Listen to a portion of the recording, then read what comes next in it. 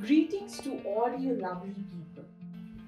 On the very onset, I would like to put forth a few questions.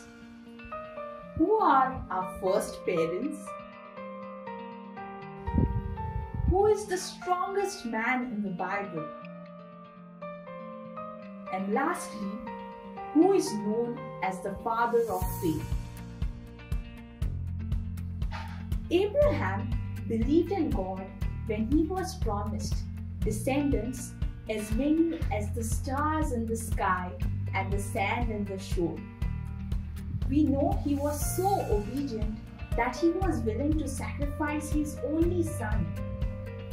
Abraham lived a holy life filled with faith. Worthy is the testimony of Don Rua, the first successor of Don Bosco. He says that Don Bosco learned the principal truths of faith from a very young age from his outstanding mother, Mama Margaret.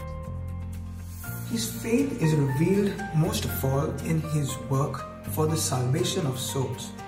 No matter who came before him, his mind turned immediately to think about that person's soul and how he can help him for eternity.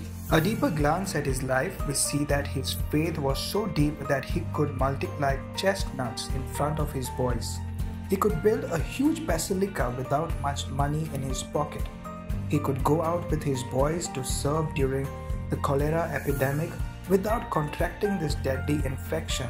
His only shield was the medal of Our Lady.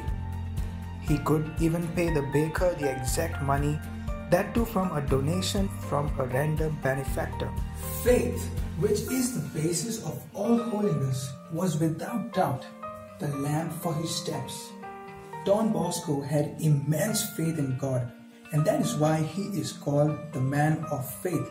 So my dear friends, have faith in the Lord and he will never abandon you.